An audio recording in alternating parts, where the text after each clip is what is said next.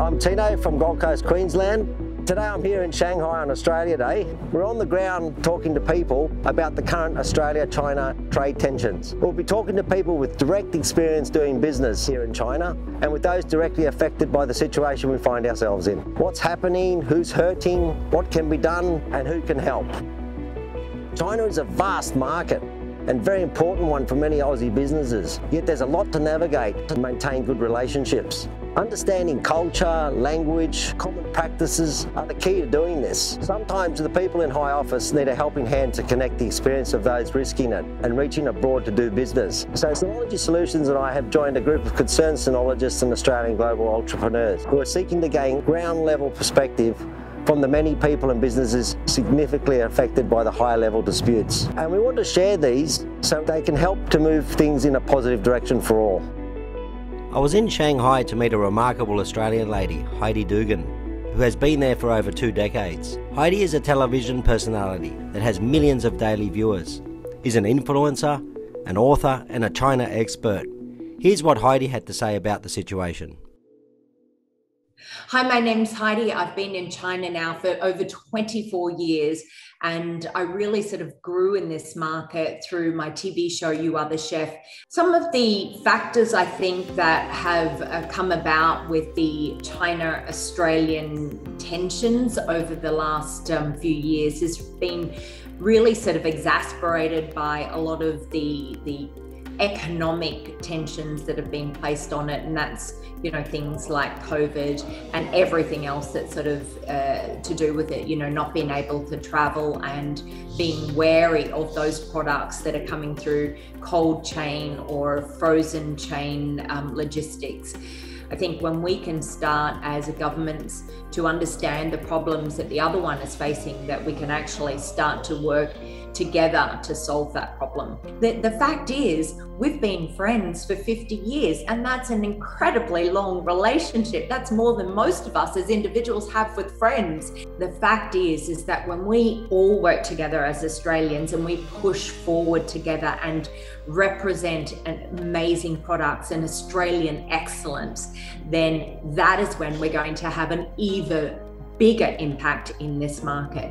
It's when we fight with each other and we try to, you know, push other Australians out. That's when we're fighting against ourselves and there's no momentum. So I would like to leave it with all those people who said, China is a massive market. It does take commitment, but I'd really love to see everyone really banding together and sort of moving forward together, because that's when we're going to see just the most incredible impact in China. And ultimately, the Chinese consumer is going to see that we are band together and that we're here to stay and that we actually also care about the Chinese consumer. Thank you, Heidi. It was great speaking with you. Let's hear from my mate Mike. He's the chair of South China Australian Chamber of Commerce here in Guangzhou. Let's hear what he has to say about it all.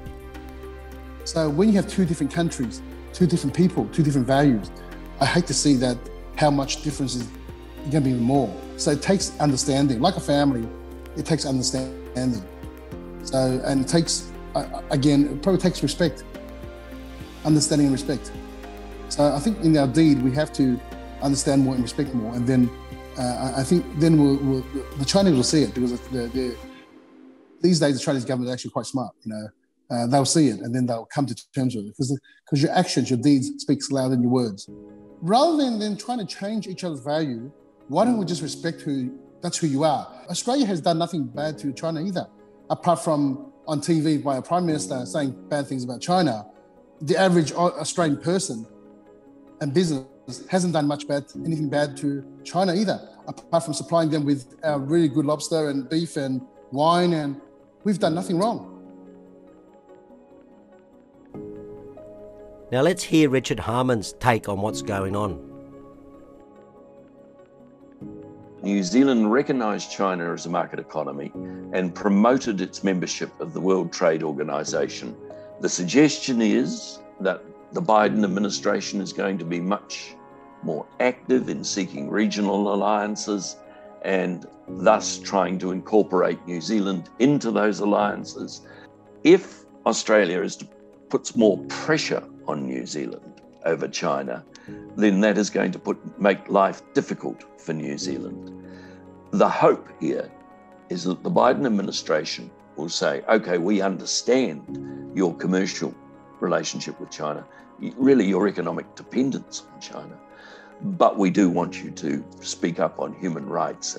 And New Zealand politicians are used to managing it. A New Zealand Prime Minister says repeatedly that if New Zealand's got something to say about China, it will say it to China in private. I think Australia's got a different perspective on its role in the world, and it sees itself as a middle power and someone who should be listened to. And we have to remember also that it tended to increase a bit during the Trump administration, when it was clear that Morrison was trying to develop a close relationship with both Trump and Pompeo. It's not the New Zealand style to go around telling people what to do. Now, if they decide that they want to wind back the confrontation, then Australia will wind back its confrontational approach to China. Now, Australia is going to be a major player in any of those developments. And its close relationship with the United States, similar to Japan's close relationship, will determine how the relationship with China goes, I think. Another Kiwi, David Mann, has spent decades in China and knows what he's talking about when it comes to dealing with China. Let's check out what he reckons might be going on. So we're talking to our clients in other countries, the Netherlands, Germany, UK. There is a consolidating anti-China perception socially and politically in the West. And it's not just something that's a phenomenon of the Trump era. This has been coming for some time. You could almost argue that Bill Clinton began it. It's had various iterations, but it's become more and more strategically fraught, related to the Five Eyes system, and whether you're Canada, the UK, Australia, New Zealand, or the States, there is this idea that these are the good people. They're the ones that set the global laws, help establish the main forums for the world. And therefore, in recent years, and certainly under Trump and the end of Obama's years, the Five Eyes obligations on all of us have been greater and greater. And that's really hurt New Zealand's position with China, and it's wounded Australia's position deeply. The way in which Australia re-engaged with China was under the Whitlam government, and that engagement was pretty comprehensive and very thought through. And Bob Hawke and Keating both were quite remarkable in the way they handled the China relationship. I mean, the scale of Australian companies and the range of its exports and services compared to its population is just staggering. So Australia is an untapped power that's currently partly smothering itself.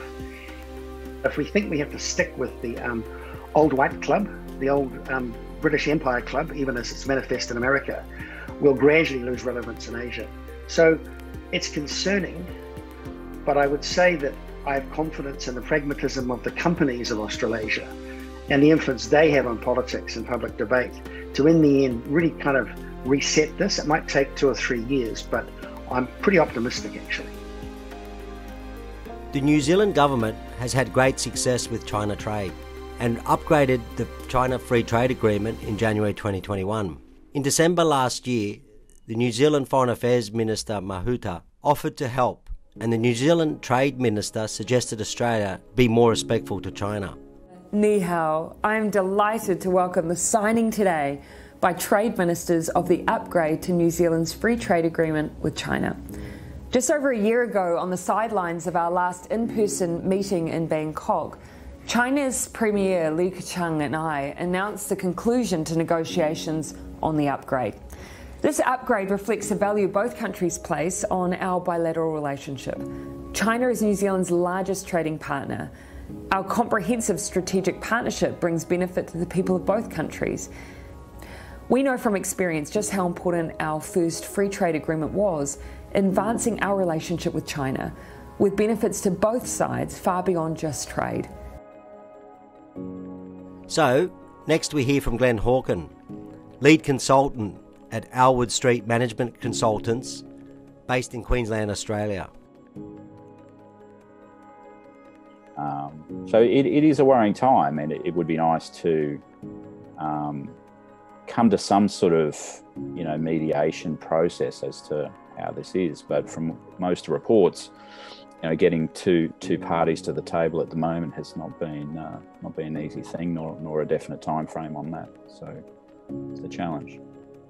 The government and the media are really the ones that are in discourse, whereas business to business or consumer, at least at the wholesale level, import-export, they're all ready to go. There's no coalface, pardon the pun. We have our fair share of racism and things like that, which does get hit along by certain segments of the population, and that again makes headlines, even though it's a very, very minor percentage of people that really fall into that category.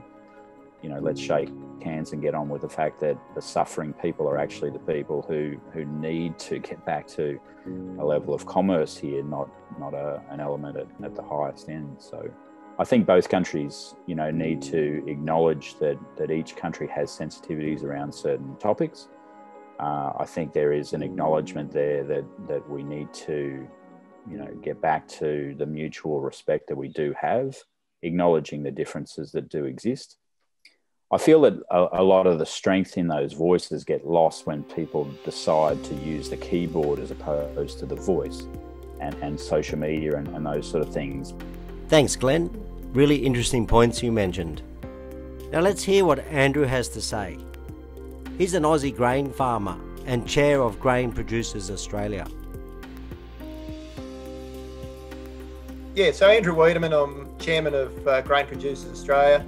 Grain Producers Australia is the peak industry body for grain growers here in Australia. I'm a farmer here in Victoria, a family farm, trading to the Chinese for a significant amount of time. Look, in terms of building fences between Australia and China, I've reached out publicly on a range of mediums because we've been involved, obviously, with the recent dispute right from the start between Australia and China in regards to barley. And I think, our two governments have been warring with one another during this time, which has probably not really helped the situation at all. The Chinese have been buying barley from Australia for nigh on 40 odd years now, and malting barley. And more in the last decade, they've stepped over to be buying feed barley from Australia as well. So it's been a market of choice, particularly for the trade and particularly for the Australian farmer. Look, I think in terms of how our government can solve it, I think the only way is really being able to sit down in the room and try and work our differences out. And clearly that's not happening at the moment. The action against China with the World Trade Organisation, we didn't support that from Grain Producers Australia's perspective. We don't see that that's going to really resolve what we see as the important things, is actually just sitting down and trying to work through what our differences really have been. We know that Australia is rich in plenty of minerals and grain and food, and the Australian farmer has really grown to appreciate the market with China, and so we find it pretty tough, I suppose, in terms of our countries not being able to work together as collectively as it has been, and we'd like to be a part of trying to restore that between our two countries. Look, and I think, in terms of how this is impacting on the Australian farmer, well, look, certainly in the short term, there's been some financial loss. I think from the Australian farmer's perspective, we would really like and appreciate to be back involved with the Chinese, selling our barley and obviously, you guys appreciating our beer, really, and that's made from the malt that we're producing. I'll tell you what, I'll donate half a dozen cases of Crown Lager to the government to sit down with our government, and we'll sit in a room and we'll sort it out. There you go. Here's Hazza, a highly successful Aussie working in broadcasting here in China. We sat down for a chat recently on my trip to Guangzhou in February 2021. It's a tough time. It's a tough time to be a representative of our country, and it's also a difficult time to try and be that middle ground between China and Australia, but one of the major problems is that there is a huge cultural difference between Australia and China. So sometimes here in China, media is it's very consistent, whereas Australia, media is quite independent. So each media outlet has their own perspective, their own standpoint, and at the same time, our governmental system works completely different to the Chinese system. So there are politicians in Australia who might express an opinion, who might say something, but it does not represent the official stance of Australia. My interpretation is that a lot of people in Australia truly, really want a better relationship with China. A lot of people would like our government to take the right steps and make the right moves to improve the relationship with China. But unfortunately, at this time, that is quite challenging. And as a country who is export oriented, we really need to take a step back and think about the future. We need to have a far-sighted approach when it comes to our strategy with China. The tensions between Australia and China are born mainly out of misunderstandings. There are messages that are coming out of Australia that are interpreted in the way that comes across as extremely negative in China. We really need to have people in government and in powerful positions that can advise politicians how messages will be interpreted here in China, especially in Beijing. China does not want to change who we are. I've said this before. China benefits from us being a democratic, capitalist-based, free market system. We also benefit from the way China is. China doesn't want to change us. We should not want to change China. And as a small country, a relatively small country with a small population, Australia has a lot more to lose than China has to lose if there is a conflict between our country and China. I've been trying to do the best that I can while representing my country as best that I can, and I hope that Australians can appreciate that. So, in conclusion, how are we going to get past this? And what are we going to do about it? Well, after listening to all those we have spoken to and hearing their stories and comments, the main thing that stands out is we have to mutually respect each other's differences and values and keep things moving forward. Social media diplomacy and publicly criticising other countries to score domestic political points can lead to some worrying situations. I can't help thinking Andrew is right. Despite our differences in values, we need to sit down at the same table over a few drinks and try and sort things out as soon as possible. We will all be better off for it. What do you think? Cheers.